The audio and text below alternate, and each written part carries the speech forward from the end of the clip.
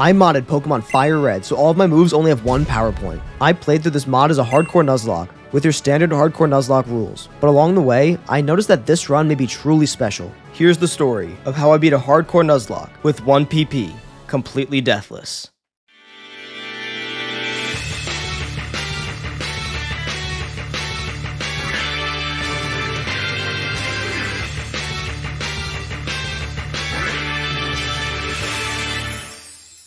Our journey begins in good old Pallet Town, and for our starter, we select Onion the Bulbasaur, who is the best starter for this challenge due to its favorable type matchups against the first 2 gyms, as well as resisting the third. We immediately run into a problem when we're challenged by our rival, Kevin, and his Charmander. Onion only has Tackle and Growl, which on their own aren't enough to win after 1 use, but we can turn the tides. After running out of PP, we are forced to use Struggle for the first time. Struggle is a 50 base power physical move that does a little bit of recoil damage, but this is already stronger than our 35 base power Tackle. So for this fight, we actually get a slight damage boost and defeat Kevin without any PP remaining. We run a quick errand for Professor Oak, grabbing a parcel form in Viridian City, and get access to Pokeballs, as the run officially begins. On Route 1, we grab Cheese the Rattata, as well as Bone and Wing the Pidgey on Route 2. With our party starting to grow, we need to begin planning for Brock, who has 2 Rock-type Pokemon. Now, Cheese and Bone and Wing won't be able to touch them, and only 1 Vine Whip and Leech Seed from Onion might not be enough to win. We need an ace in the hole. The solution lies on Route 22, where thanks to our Pidgey and Rattata duplicates, we are guaranteed to catch Nanners the Mankey. Before the current level cap of 14, Nanners gets access to Low Kick and Karate Chop, fighting type moves that will help us against Brock's rock types. With our secret weapon in our possession, we travel through Viridian Forest where we capture Kasumarzu the Caterpie. While her bug flying typing isn't the greatest, getting a Butterfree at level 10 with good stats and a solid moveset will help a lot with early game, although it is going to take a back seat while we fight Brock. Brock himself goes exactly as we planned it. He leads with Geodude, who Onion takes out with a Vine Whip. Then Onix comes in, and we switch to Nanners to one-shot it. Now you might think, Onix has such a high defense stat and you just have a Mankey. Well, let me tell you about Low Kick. Low Kick is a move that does more damage the heavier the target is. And I don't know if you can tell, but Onix is kind of heavy. Due to Onix's weight, Low Kick becomes a 120 base power super effective fighting move, which somehow still isn't enough to take it out. But Nanners also has Leer, so we can lower Onix's defense, allowing Low Kick to take it out and get us the Boulder Badge. With a badge in hand, we finally get a pair of running shoes, so we can sprint over to Mount Moon. But on the way, we capture a Spearow on Route 3 that we name Boneless Wing, and aside Mount Moon, we capture Rock Candy the Geodude. We spelunk through many floors of Mount Moon, take out a couple of pesky Team Rocket grunts, and get our hands on the Helix fossil after defeating the greedy super nerd guarding it. From there, we can exit the cave and end up on Route 4, where we capture Gummy Snake the Ekans, before arriving in Cerulean City. Cerulean City is home to Gym Leader Misty, who may only have 2 Pokemon, but one of them is a Starmie. Luckily, we have a lot of encounters available to us from this point, but before we can access any of them, we need to face off against Kevin in front of the Nugget Bridge. His team hasn't gotten too strong yet. His only evolved Pokemon is a Pidgeotto, but we use Gummy Snake to get an Intimidate on it, as well as a Poison from Poison Sting, before going into our own Pidgeotto to finish it off. Nanners one-shots his Rattata, and then we bring in Cheese to take care of his Abra, which only knows Teleport. With 1 Mon left, Kevin sends in his Charmander, that he decided not to evolve for some reason, and we use Cheese to fire off a Hyper Fang, and we win. Now with Kevin out of the way, we take on the Nugget Bridge. The 5 normal trainers, as well as the Rocket Grunt that tries to recruit us, causes us little to no issues. On the other side of the bridge, we capture Beetroot the Oddish on Route 24, who I can tell is going to be a big help for Misty. On Route 25, we run into an Abra, which can be a massive boost to our party's firepower once it evolves. Unfortunately, we never get to see that happen, as it breaks out of the first ball I throw at it and teleports away. But we don't let that discourage us. At the end of Route 25, we find Bill, who had accidentally turned himself into a Pokemon. We help him turn back to normal, and as thanks, he gives us a ticket for the SS Hand. With the Nugget Bridge cleared and the ticket in our possession, we could head to Vermilion City, the home of the 3rd gym. Now, you may be rushing to the comment section to ask, why are you going to the 3rd gym before you beat the 2nd? Well, we aren't going to challenge the gym in Vermilion just yet. What we really want is an item we can find there. On our way over, we capture Chia the Meowth, and travel underground beneath Saffron City to arrive in Vermilion, where we pick up the Old Rod. We use it to fish in Vermilion to capture Filet-O-Fish the Magikarp. You can probably tell where I'm going with this, but with a level cap of 21, we're able to evolve this floppy fish into a Gyarados. The main reason we want Gyarados is because of its Intimidate ability, which will allow us to weaken Starmie's Swifts. Swift is Starmie's best tool to check any grass types I bring, so weakening it will in theory give Onion a chance to take it down. With our large Sea Serpent by our side, we are finally ready to challenge Misty. Misty leads with Staryu, who Nanners is able to 1v1 with its 3 attacking moves after Misty uses a potion. Then Starmie comes out. I pivot through Filet-O-Fish, lowering Starmie's attack and go into Beetroot, who is able to land a massive Poison Powder. After that, I go back through Filet-O-Fish and into Onion. Now at -2 attack, Starmie sees no reason to use Swift over Water Pulse, which I already resist. Onion is able to land a Leech Seed, and the combination of seeds and poison slowly lowers Starmie's health until I believe I can go for a Vine Whip. Oh my god, don't confuse and we win.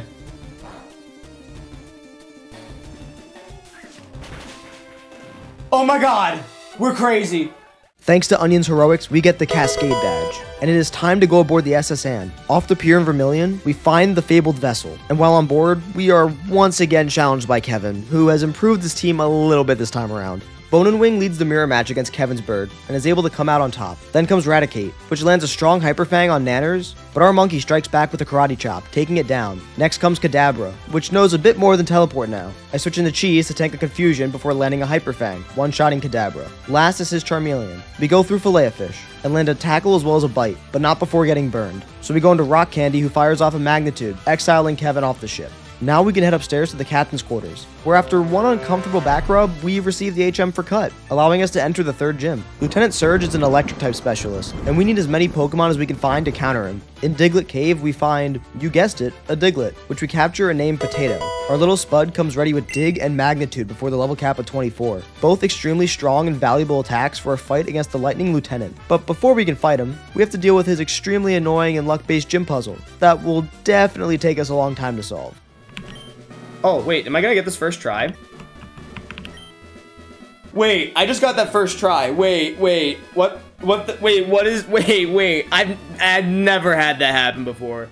I am now concerned that I've used up all my luck for this run, but I must press on. It was time to fight for our third badge. Surge leads with Voltorb, but Potato is blazing fast, and burrows underground before Voltorb can touch it, and destroys it with Dig the next turn. Pikachu comes in next, and we roll low on Magnitude getting a 5, but even still, never speak crud about the Spud, and Diglett one-shots Pikachu as well. Last is Raichu, and I need to get Onion in before Raichu can set up too many double teams. In a challenge like this, you can imagine how difficult it would be if I were to start missing moves. So my makeshift plan was to pray that Onion lands at least one of Leech Seed or Poison Powder, and then slowly let it whittle Raichu down. The only problem is that Raichu will be able to get off 2 double teams before I even have a chance to attack, so my odds are slim. Oh my god, okay, that's big. That's really big. Quick attack? Fine. Oh my god, he hits it. Onion, you god. Even after Surge used a full heal to get rid of Raichu's poison, we may as well attack, right? Well, that's lame. Oh, we hit a Razor Leaf too. What is happening? Vine Whip? Shockwave, that's okay. If we hit this Vine Whip, I think we just win. Raichu, your double teams have no effect here. You literally just wasted 2 turns setting up double team. I'm sorry, buddy. Oh, what an easy game. With Onion coming up big once again, we now have 3 gym badges, and can start our trek to Celadon City. With Cut at our disposal, we travel through Route 9, battle a few measly trainers, and arrive at Route 10, where we capture Meatball the Voltorb, giving us access to our first electric type. We rest at the Pokemon Center placed conveniently on the route, and enter Rock Tunnel, where we capture Beans the Zubat. The cave itself is extremely dark, and there is very little we can see. Thankfully, we grab the Flash HM on the other side of Diglett Tunnel, and taught it to Chia, who can light the way for us. After battling most of the 15 trainers inside the labyrinth, we arrive on the other side of Route 10, leading us to Lavender Town. See, here we could go through the Pokemon Tower, but we're gonna save that for later. Gallivanting through Route 8, we get lucky and capture a Growlithe before it can use Roar on us, and name it Kibble. We take another underground path beneath Saffron, and end up in Celadon City. Celadon is the home to many key locations in this game. We got the gym, the department store, and my favorite, the game corner. The gift TV is cool and all, but I want that sweet Dratini waiting for me behind the prize counter, calling to me like those cheap toys you would get at a Chuck E. Cheese birthday party. The only way I can get it though is through gambling, or spending an absurd amount of money, but don't threaten me with a good time. We take some time to spin the slots and grab our baby dragon that we named Pitaya. The department store is home to many essential items such as more TMs as well as evolution stones that we can use to evolve Kibble and Beetroot. Inside the gym, Kibble makes quick work of Erica's groupies, and it's time to challenge Erica herself for the rainbow badge. As you can imagine, having an Arcanine and Golbat makes this fight a living nightmare for Erica's grass types. Erica leads with Victory Bell and I with Kibble. The Fire Pup lets loose a flamethrower and takes Victory Bell down before it even has a chance to act. The same can be said about Erica's Tangela, which comes in next, as it dies to a single Ember. This surprised me at first, but looking at it now, Tangela doesn't have the best special bulk. Last is Erica's Vileplume, and Kibble gets off a takedown and bite to get it just above 25%, so Erica won't use a potion. I then go into Beans, who takes an acid and finishes the fight with a single wing attack. 4 badges down. Wanting to celebrate, we head back to our favorite gambling spot, but we notice a Team Rocket Grunt isn't joining in on the fun. However, he still must be quite the gambler, because he likes his odds and immediately challenges us to a battle, but Cheese is able to take him down without breaking a sweat. We chase him off and find a button that leads to Team Rocket's secret hideout. Now, I can turn a blind eye here, but I'm not gonna let a crime syndicate ruin the reputation of my favorite establishment. I have to act. Inside Rocket Hideout, we navigate the many floors, battle grunts as we see fit, and come across the lift key, which allows us to access the elevator. We head down to the bottom floor and come face to face with the head boss of Team Rocket, Giovanni, and I'm determined to send him packing. Giovanni leads with Onyx, and Onion is able to take it down with a Vine Whip. Then, Giovanni gets the genius idea to counter Onion with another rock and ground type in Rhyhorn. Just like you should get the genius idea to subscribe! And like the video if you're enjoying it so far. Less than 2% of my viewers are currently subscribed, so if we can increase that number, it'd go a long way to help supporting me and the channel. Thank you. One Razor Leaf later, and Giovanni is forced to resort to his last Pokemon, Kangaskhan. I pivot through Filet-O-Fish to lower its attack, and switch into Rock Candy, who takes little damage from any of Kangaskhan's attacks. Luckily, Kangaskhan misses Mega Punch on the switch anyway, and Rock Candy lands a crit Brick Break. The next turn, the battle is finished with a Magnitude 7. Just like that, Giovanni flees, and the game corner is free to operate as per usual. Oh, and I guess we got the Silph Scope as well. Turns out this item is pretty useful. We can use it to see ghosts in the Pokemon Tower that we couldn't previously identify.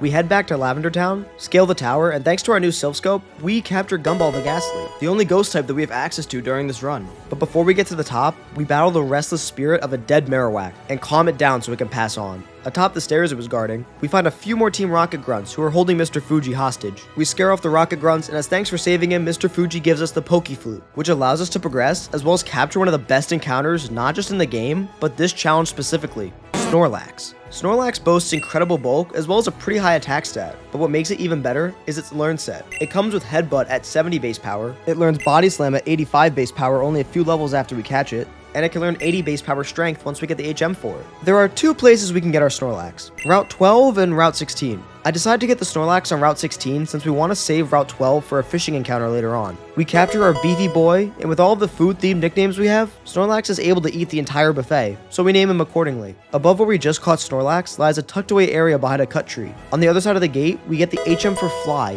which not only allows us to travel between towns with ease, but gives us a strong move that we can teach to our flying Pokemon. Having to remove the Snorlax from Route 12 as well, we simply wake it up, enter battle, and run away. And then we can travel across what feels like the longest stretch of routes from one city to another. Eventually, we end up in Fuchsia City. Here, we grab the Good Rod. This allows us to get more Water-type Pokemon other than Gyarados. And while Filet-O-Fish is good, she currently has no Water-type attacks for us to use. With our Good Rod, we go to the little pond behind the fisherman's house and catch Caviar the Poliwag. We then fly back to Route 12 and fish up Rangoon the Krabby. Right below it, on Route 13, we cast our line and reel in Cavatappi the Horsey. Lastly, on Route 15, we go and capture Cherry Pit the Venonat. In the back of Fuchsia lies the Safari Zone, where we can grab another encounter, as well as some important items. We're lucky enough to encounter a Rhyhorn, and another rock type would be a great addition to our...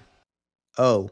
Anyway, in the deepest area of the Safari Zone, we find a set of gold teeth, as well as the HM for Surf, which not only allows us to traverse water later on, but allows us to teach a strong water move to a number of our Pokemon. Those gold teeth we found belong to the Safari Zone's Warden. We bring them to him, and he gives us the HM for Strength, another useful field and battle move that will go on multiple Pokemon. From this point, we could go and challenge the Fuchsia City Gym, but an interesting thing about this game's design is that Fuchsia's gym leader Koga, as well as Saffron's gym leader Sabrina, both have a level cap of 43. In order to fight both gym leaders at their level cap, without over-leveling in between, we decide to progress the story as much as we can before having to fight either of them. The main thing that we need to do is take care of Team Rocket once and for all. Saffron City has been taken over by the crime gang, and they are currently hiding out in the Silph Co building and holding its president hostage. We need to help him, but did I mention that this place has 11 floors? Well, luckily, this building is chock full of teleporters that will take us all over without even needing the stairs. A lot of the rooms are locked, but we find the key card we need to open them, and suddenly the entire building is free to roam, as long as you avoid the many Rocket Grunts lurking around.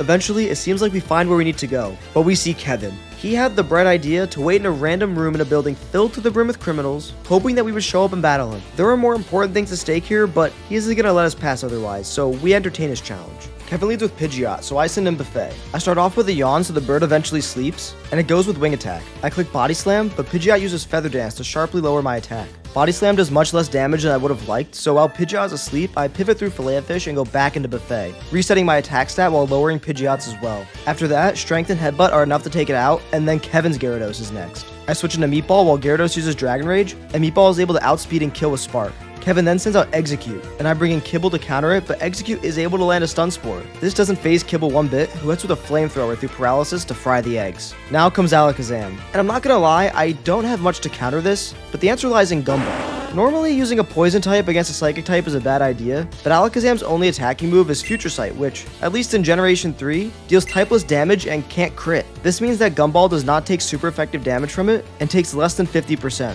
With this very specific damage window, we are able to bring Gumball in and put a curse on Alakazam that will slowly take it down. Now I have to sacrifice half my health to do this, but if I crunch the numbers right, Gumball should be fine. One Shadow Punch and 2 turns of curse damage later, and Alakazam is down. This brings in Kevin's last Pokemon, Charizard. When the dragon switches in, Gumball takes the Future Sight attack, but stays alive all according to plan. We go into Filet-O-Fish to take a Flamethrower and use a Surf, but before we can attack, the Zard uses Smokescreen on me, and Surf misses. Now I have to resort to Rock Candy, and I need to hit him without more Smokescreens, since missing both of my rock moves could spell disaster for us. I decide to Intimidate pivot between Filet-O-Fish and Kibble until I can get Rock Candy in Smokescreen free. Eventually, I get her in on a Flamethrower, but the next turn Charizard Smokescreens, and I miss Rock Throw. With everything on the line, I click Rock Blast. Oh, thank God. Okay. Woo-wee. Charizard goes down, and instead of offering to help us with the hostile takeover, Kevin ditches us. Just a tad inconsiderate. However, in the same room lies an NPC that just happens to have a Lapras they want to give us for free, since we came to help them out. We graciously accept Mr. Long John Silver, who has Perish Song, a move that kills any Pokemon that hears it after 3 turns. Add this on top of massive bulk and solid attacking stats, and this Lapras is primed to leave its mark on this run. We can hype up this encounter all we want, but there is still something we need to take care of. We need to fight Giovanni again, to free the president as well as the entire city. Giovanni leads with Nidorino, and I send out Potato. Potato outspeeds and unleashes an Earthquake to get the KO. Then comes Kangaskhan, which for some reason only has normal type moves. This allows us to simply go into Gumball, place a curse on Kangaskhan, and then wait out the turns until it dies by exchanging moves that can't hit each other. The Rhyhorn that comes in third is easily cleaned up by a Vine Whip from Onion, and last is Nidoqueen. I go into Gyarados, who uses a Surf to get it down to a little under half, and then go into Rock Candy, who ends the fight with a Magnitude, crumbling the Mafioso's hopes and dreams. Upon his defeat, Giovanni declares that he will return eventually, but we know that when he does, we will be ready. He, along with the entirety of Team Rocket, flees Saffron, and the city is saved. As thanks for our good deed, the president awards us with a Master Ball, which, looking back, I realized I never used, but that's besides the point. From this point forward, the only way to progress the story is to be able to use Surf to head to Cinnabar Island. But for that, we will need the Soul Badge from Fuchsia, so it's time for our back-to-back gym fights. First on the chopping block is the ninja, Koga, and his poison types. Koga sends out a Coughing first, and we debut Van Candy the Hypno, who we caught as a Drowsy on Route 11 way back before the second gym, but I couldn't really find a way to integrate him into the script, so here he is now. Van Candy uses a single Psychic to one-shot the Coughing, which brings out Muck. The problem with Muck is that it has Minimize, as well as Acid Armor, moves that make it difficult for me to take it out with limited attacks. Thankfully, it only has Sludge as a damaging move, and its 4th move is Toxic, neither of which can really hurt Gumball. I bring in the Ghoul and put a curse on Muck. You know the drill from here. We wait out Muck until it slowly dies to its curse and Koga uses up all of his potions. Koga then resorts to his second serving of Coughing, but just like Muck, this one can't really hurt Gumball. I stay in to eliminate the risk of it exploding, and actually kill it exclusively with struggles, while the Coughing also struggles to damage me. Last is the big boy Weezing. I switch into Filet-O-Fish while Weezing uses Sludge, and the next turn I land a Hydro Pump, but after a Smokescreen, I decide not to press my luck, and go into Buffet, who can't be poisoned thanks to the immunity ability. Koga doesn't seem to get the memo as he tries to Toxic me and fails much to his chagrin. A Body Slam as well as a Paralysis bring him to the brink of defeat, and there's nothing he can do but use a single full heal, while Buffet secures the gym badge with a single headbutt. With 5 badges in our case, it is immediately time to challenge for our 6th. In Saffron City, we find Sabrina and her Psychic types. She leads with a Kadabra, and I send in Potato. Here we have a battle between 2 glass cannons, and the winner is whoever can fire first. The victor in this scenario is Potato, who uses Earthquake and takes Kadabra out in 1 hit. Then comes in probably the biggest problem of this fight, and oddly enough, it's a Mr. Mime. This Mr. Mime is Barrier, Calm Mind, Psybeam, and Baton Pass. If I can't get rid of this thing before it sets up and passes along all of its buffs to Alakazam, this run might as well be over. Potato rolls a Magnitude 7, which is barely not enough to kill, and Mr. Mime uses Barrier to sharply raise its defense. Sabrina uses a potion, and my Slash doesn't do a lot. We are slowly entering very scary territory. I switch into Kibble while Mr. Mime uses Calm Mind. A Flamethrower brings it close to death, but Mr. Mime sets up another barrier. A Bite from this range will kill, but Sabrina uses another potion. The Bite lands, but even with an Ember, it isn't enough before Mr. Mime uses Baton Pass. At this point, I feel like the run is over, but she decides to go into Venomoth, oddly enough, a Pokemon I can deal with. I go into Long John Silver and use Parasol. After 3 turns, she will be forced to either let Venomoth die or switch out. Either way, those boosts will not be staying on the field. I go into Boneless Wing and use Fly to stall right before the last turn of Parasol. On the final turn, Sabrina chooses to go back into Mr. Mime, and Boneless Wing misses Fly, but gets the KO next turn with Drill Peck. This brings Venomoth back out, who dies to a combination of Aerial Ace and Peck. Lastly is Alakazam. I bring in my specially bulky Buffet, and Alakazam sets up a Future Sight. But before it can hit, Buffet tanks a Psychic and hits hard with Body Slam, which, by some miracle, is enough to bring Alakazam down and get us our 6th badge. Now that we can use Surf, we can take a quick trip to the Power Plant, where we capture Tiramisu the Magnemite. This is one of the best Pokemon you can get in this game, since it's the only Steel type you get access to in the main story. We then fly back to Fuchsia and capture a Tentacool on Route 19 that we name Calamari. And in Seafoam Islands, we capture a little Psyduck which we name Grapes. Personally, I don't feel like navigating all the way through Seafoam Islands, so I take an alternate path south of Pallet Town and Route 21, where we take a quick pit stop and snag Spaghetti the Tangela. Before we know it, we arrive at Cinnabar Island. Here we find a Pokemon research lab that employs a scientist capable of reviving fossilized Pokemon. I'm about to give him my Helix fossil to revive Ammonite, when I remember that there is another fossil Pokemon that I have access to, Aerodactyl. It is clearly the best choice for us here. In Pewter City, we enter a room tucked in the back of the museum, and here we find a scientist that conveniently wants us to revive an old Amber because he believes there's a Pokemon in there. Luckily for him, I know there's a Pokemon in there, so I accept his offer, and fly back to Cinnabar, where I revive it into McNugget the Aerodactyl. The island's gym is locked, and I need to find a way in, so I decide to explore the Pokemon Mansion. Inside the rundown manor, we capture Munchkin the Coughing, and are met with a series of gates that need to be activated by switches. I may be 23, but this kid's puzzle still found a way to slip me up a few times. But with enough patience, we make it to the basement,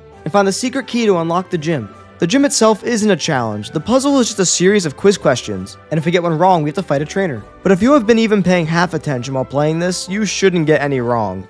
TM28 contains Tombstoney?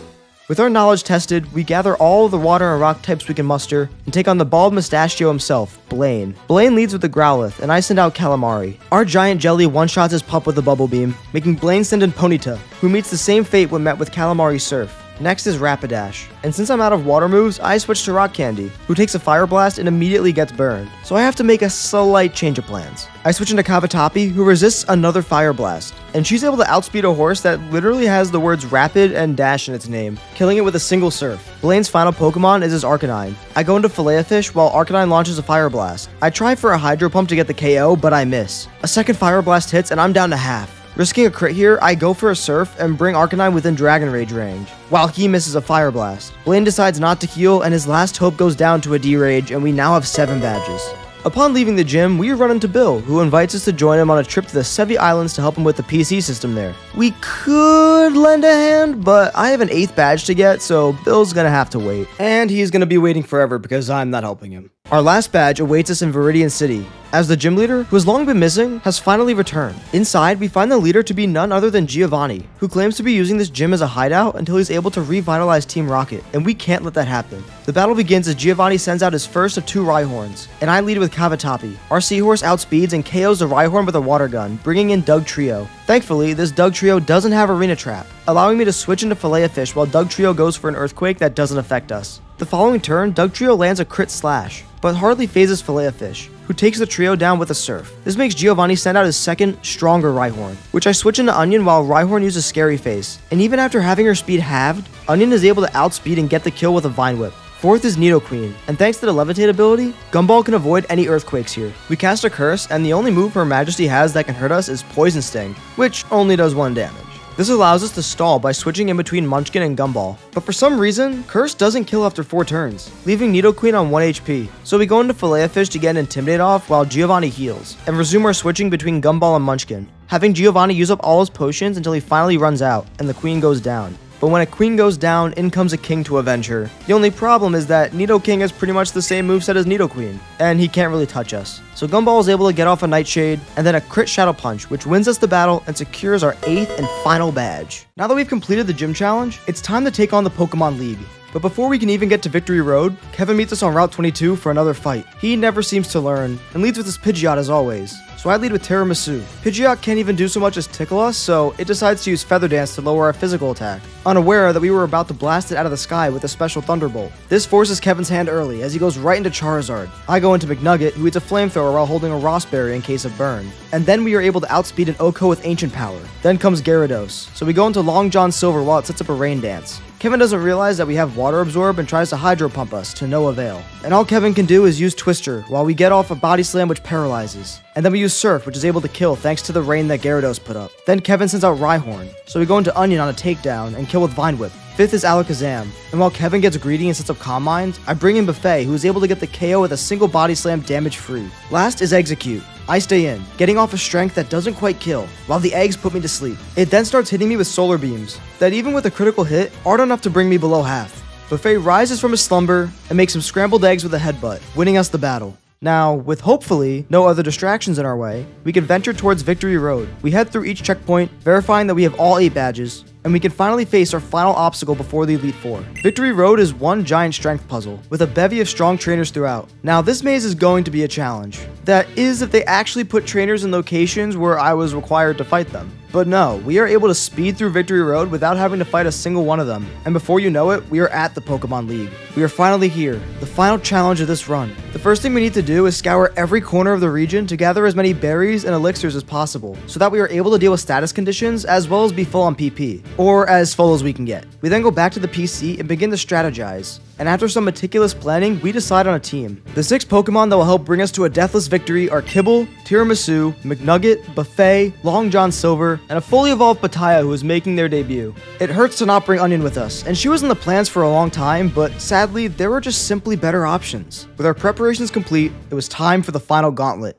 Up first in the Elite Four is Ice-type specialist Lorelei. She starts off with a Dugong, and I send out Tiramisu, who is able to start the battle off strong, outspeeding and killing with a Thunderbolt. This brings in Cloyster, and after it's sent in, Tiramisu eats one of only 2 Lepa berries we have, in order to get its Thunderbolt charge back. From there, Thunderbolt kills, but so does our weaker electric move, Spark. So we opt for that, and Tiramisu gets an easy double kill. Third is Slowbro, and its main goal is to set up Amnesias to boost its defense. I go into Long John Silver, who uses Perish Song, so that Slowbro will either have to switch and lose all of its boosts, or die. Long John Silver is able to get off an Ice Beam and Body Slam, dealing a little under half HP to Slowbro before it's time to switch, and I go into Tiramisu. Lorelei opts to switch as well, going into Jinx. From here, I go into Kibble while Jinx uses Lovely Kiss. But we gave our dog a little treat before the battle. A Lumberry, to stave off any sleep from Lovely Kiss or a freeze from Ice Punch. Kibble is now free to use Flamethrower, and Jinx, quite frankly, can't handle the heat.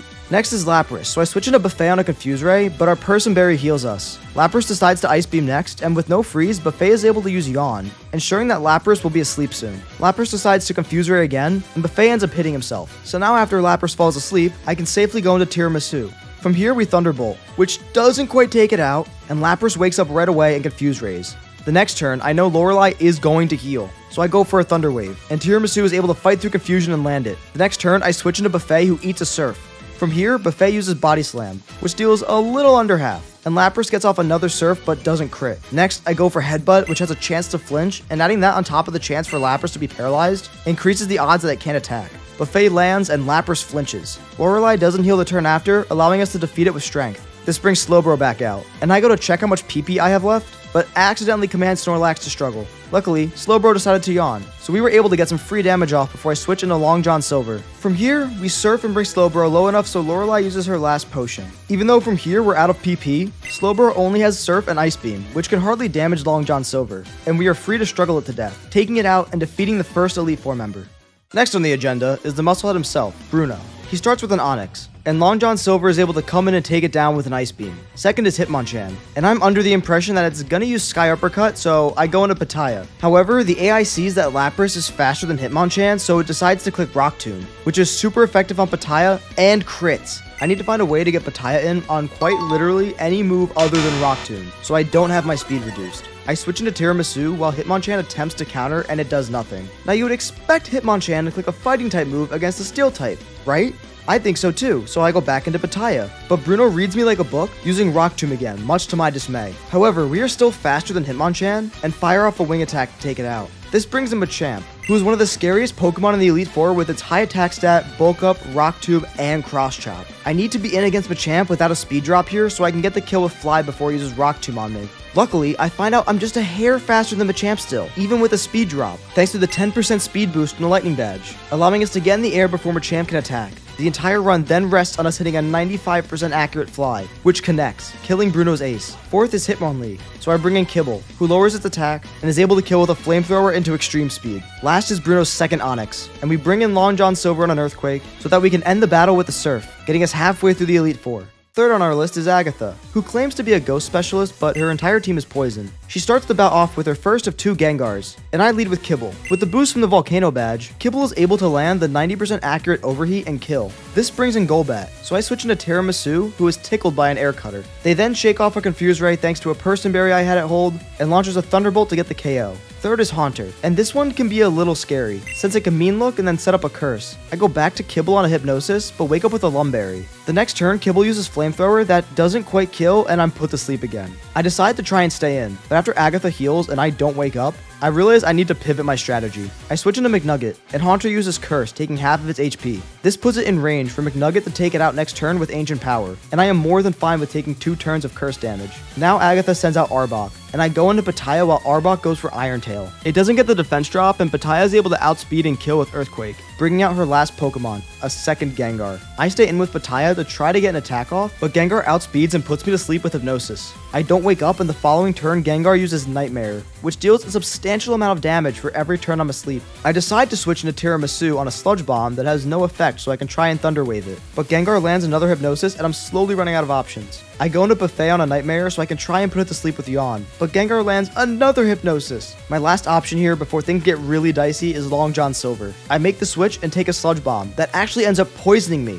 which in this case is amazing because now I can't be put to sleep. The following turn, Gengar lands a crit Sludge Bomb, but Long John Silver eats it up before singing a Parasong that will end this battle in due time. While I wait out the turns, I switch into Tiramisu on a Sludge Bomb, and for the next 2 turns, Gengar tries everything it can to take Tiramisu down. But even with multiple turns of Nightmare and a Shadow Ball, it is just not enough to kill, and eventually Gengar faints, winning us the fight. We now only had 1 Elite Four member before the champion, and it's against Dragon Master Lance. He leads with a Gyarados, so we use Tiramisu. The best that Gyarados could throw at us is a single Dragon Rage, before Tiramisu uses Spark, taking it out. This brings in one of Lance's 2 Dragonairs. I switch in Pataya while Lance sets up a Safeguard. The next turn, I outspeed and defeat this Dragonair with a Dragon Claw, only for Lance to immediately bring in his second one. I go for Fly, and after not killing, Dragonair uses Thunder Wave, but the Cherry Berry I equipped cures Pataya. Lance opts to heal the next turn, and I hit with Earthquake, before killing the next turn with a Surf. This brings out Lance's own Dragonite, and with all of my PP spent, I know I'm not winning this mirror match. I simply switch into Lapras, while Dragonite sets up another Safeguard, and the next turn, something weird happens. Dragonite uses Wing Attack, but it hits himself? I don't know if something strange got changed with the code when I made the mod, but this has no effect on the rest of the fight, since Wing Attack has no chance of killing me anyway, and the Ice Beam I use is guaranteed to kill regardless. That was a bit strange, but we stick with our same strategy as before. Lance's last Pokemon is Aerodactyl, so I go into Tiramisu, who dodges 2 Ancient Power Boosts before using Thunderbolt, ending the battle with only 1 left remaining in the challenge. With the Elite Four defeated, the one thing standing between us and a deathless victory is the champion, who is none other than Kevin himself. He had beaten us to the title of champion, but it was time to take it for ourselves, and defeat him one final time. The final bout begins with Kevin leading with good old reliable Pidgeot. However, the only thing reliable about it is how easy it is to kill. I use Tiramisu, who takes an Aerial Ace and picks up the first KO with a Thunderbolt. Kevin resorts to Charizard next, and Tiramisu restores its Thunderbolt PP with our second and final Lepa Berry. I switch into McNugget, who gets hit with a crit Fire Blast, but it is completely safe as we are holding a Rossberry, ensuring that the next turn we are able to outspeed and kill with Ancient Power. This brings in Gyarados, and while Kevin goes for a Hydro Pump, I switch into Long John Silver to make use of Water Absorb. Now that I'm not baiting Hydro Pump, I go into Tiramisu again on a Dragon Rage, and now they'll need to dodge a Hydro Pump crit. But oddly enough, Kevin decides to use Dragon Rage again, and I'm free to use another Thunderbolt for the kill. With half of his team gone, Kevin sends out Rhydon, and baiting Earthquake, I switch into Pataya, who outspeeds and kills with Surf, making Kevin send an Alakazam. I stay in here, and Alakazam uses Psychic, which hurts Pataya, but he is more than fine as he fires back with Earthquake, which just doesn't kill. The next turn, Kevin heals while I go for Dragon Claw, which does about half. Not wanting to die from a crit Psychic, I go into Buffet while Kevin sets up Reflect. The next turn, Buffet eats a Psychic and goes for a Body Slam that barely doesn't kill either. Kevin uses another potion, and after using Strength and Headbutt, Alakazam is once again in the red. And I know that Kevin is going to heal again, and I'm tired of him weakening my physical attacks. So it's time to attack him on the special front. In comes Kibble. Kevin heals as predicted, and on the next turn, Alakazam goes for another Reflect, but I go for Bite, which does about half. The next turn, Kibble tanks a Psychic, and Alakazam finally goes down to Flamethrower. And now, Kevin sends out his final Pokemon, Executor. From here, a simple Overheat will kill. I just need to hit with 90% accuracy. Hit this Overheat, and we're going home. Yes! Oh my god! Kibble connects, burning the palm tree to the ground, and solidifying our deathless victory. With Kevin's reign as champion lasting no longer than a few hours, we are inducted into the Hall of Fame as champions. And that is the story of how I beat a hardcore Nuzlocke with only 1 PP, Deathless. Thanks for watching.